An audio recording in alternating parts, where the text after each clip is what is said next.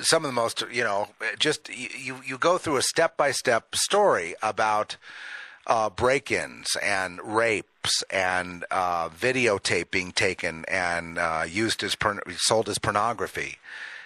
And then you were harassed, and then they had drugged you, and trying to discredit you, and you stood up to it. Now some time has passed now. They have been harassing you up to the last time we talked. They were still at it, especially with satellite technology. What's happening now to you specifically for having? Well, I'm still getting some electronic harassment, electrical disturbances in my home. The stalking, after getting the names of the perpetrators out to the police, the stalking stopped. Mainly to protect themselves, because there's enough evidence against them where if they get caught harassing me physically, that would probably mean their arrest and they would fall. But as far as electronic harassment, which a lot of people get, not only physically electronic harassment, but turning my lights off and on, opening and closing my garage doors. They can control anything that has an electrical switch using reverse electromagnetic pulse, and I get a lot of that still. And I've come across a number of other victims in San Antonio where they've moved on to other victims who have also identified the same private investigative agency that's owned by a former FBI agent. And in the last 2 months or so, there's actually several police officers that are finally starting to see that all these people have the same complaints. There must be something to it, and have actually had a request for to meet with one of the officers that's investigating this crime. Now, whether that will come to anything, it's hard to prosecute what you can't prove. And I understand the weaknesses within the police department. You can't see this technology. It's done remotely, except for the stalking. And that's why I've told most victims, focus on the stalking. Don't try to discern how the technology is being used. Try to get the stalkers in trouble. That'll lead you to the rest of the problem. And finally, they seem to be displaying some interest into the organized stalking aspect of it here. Yeah. How does one become a stalker? And is it organized where someone calls you and says, okay, this guy's going to be out walking, he'll be going to the movie theater, and I want a couple of you to be there to do something weird because he's very disturbed at all this. So just do something in his face. How does that get set up? That would be called street theater, right? Yeah. I wish we knew that. I know Eleanor White some time ago published it was actually a spoof, but it was called the Organized Stalkers Manual or True Justice Manual, and it was her opinion of what a manual may look like involved in training these people. But it seems to be, at least in the area here where we did identify the stalkers, it seems to be mostly criminal lowlifes that get wrapped up into this, that get hired, that, the thought of making some tax-free money. And more than that, having access to rape women that have been drugged seems to be the draw that gets these people involved. Okay. I've had people, I don't know why they follow me around, but people that I figured out that were paid to move to where I am and become my friend. Yeah, you do see that too. Yeah, you will have. I always tell a lot of the victims that I correspond with, be real leery of social networking sites. And let me give you a case in point. There was a girl in New York City. She was an artist, or is an artist, and was getting electronically harassed there. On a social networking site, she met someone who told her to come to San Antonio. None of this was going on in San Antonio, Texas, that there was affordable housing.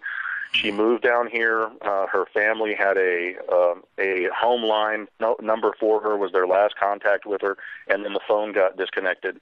They contacted me and said, you know what, we didn't believe any of this, but after hearing some of your interviews and reading your book, we think there is something going on. We can't find our daughter. Can you find her? And I did a little tracing with the help of the San Antonio Police Department. I did find her. She was in a dump of an apartment complex, a little 20-unit bills-paid flop house, essentially, on a bad side of town, and was being drugged and raped on a daily basis and essentially being used as a sex slave. And I did get the police involved with her. We got her moved out of the complex and into a rape crisis shelter. So in that case, it was the fact that she was an attractive woman that they wanted to have, that they saw as a potential sex slave. So that's how the gang stalking organized around that idea. Yeah, and they organized it through a friend that she had met that was going to save her from the problem in New York.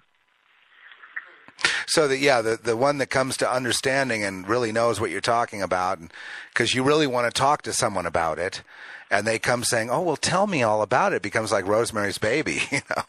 Yeah, exactly. And you know, and you end up talking, everyone in your social circle. We've had this too. Everyone in the social circle is one of them, except for us.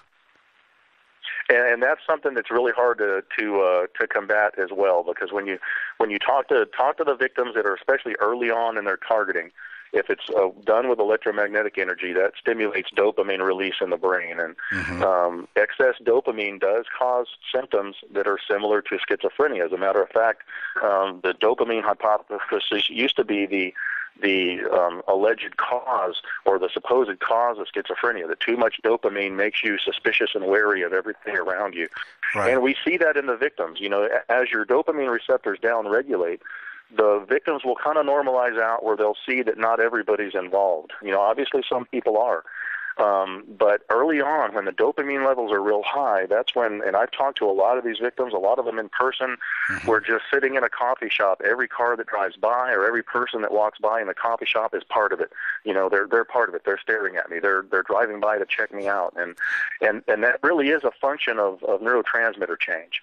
And as you see a progression in the victim. That's not true then? Then of course, everyone isn't part of it, but they think that. Is that what you mean? Yeah. Yeah, I mean, obviously, part of the gang stalking is they usually will enlist the help of some of your neighbors. Sometimes, and I know in the case here, they would tell the neighbors that, you know, we're FBI and you're going to be part of this investigation. We're watching this person. Some people are paid straight out. You know, some people know it's a criminal entity, and they're just told, hey, well, we'll pay you such amount to let us mount a camera on your back patio facing this house. And that's one of the things I make clear to a lot of the victims. They think that it's FBI or CIA. Most people, there's no reason the FBI or the CIA would want to investigate you.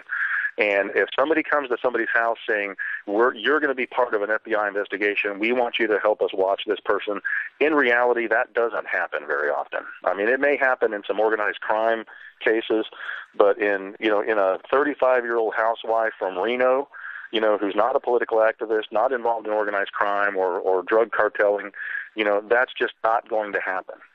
And that's why part of our educational process is to convince people that if somebody ever comes to you asking to do this, call the police on them, because they're not FBI. Mm-hmm. Impersonating an officer, that's a federal crime. And they did that here. You know, they told my ex-fiance's neighbors that they were FBI, and when in reality they were a private investigative group that is owned by a former FBI agent, but he had provided them with false credentials. Well, that is a felony rap if they can prove it, you know. Yeah.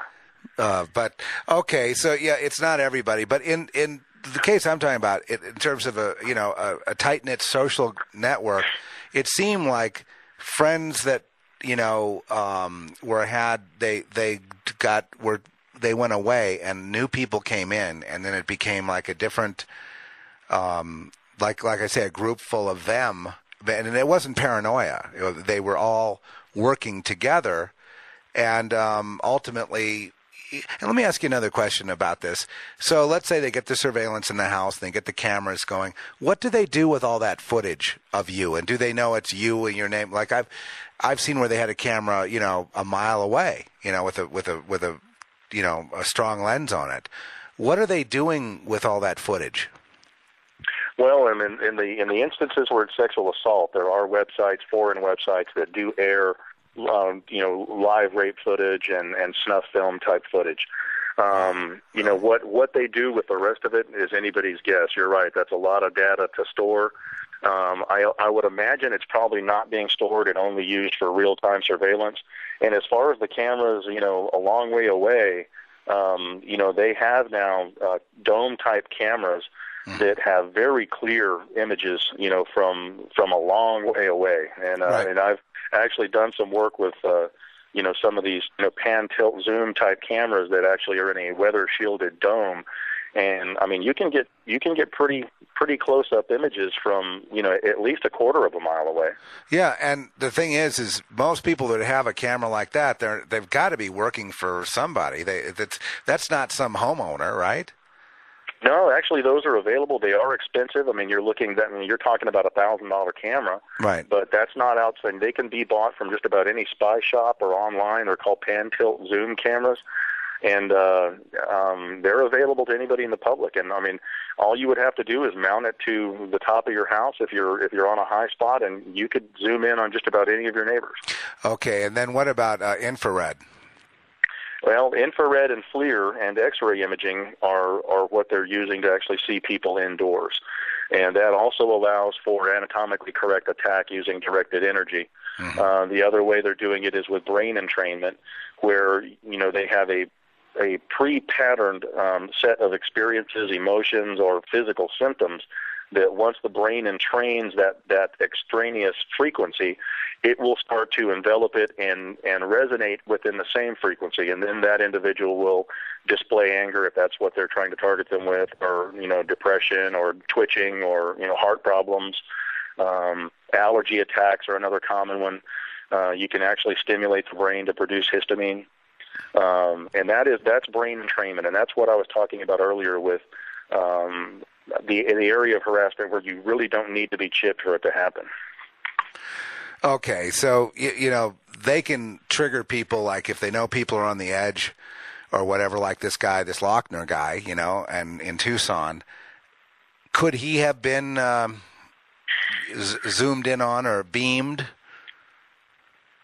Well, certainly he could have, and he did make some references to mind control. And that's one of the problems that we have, is because this technology is meant to simulate mental illness.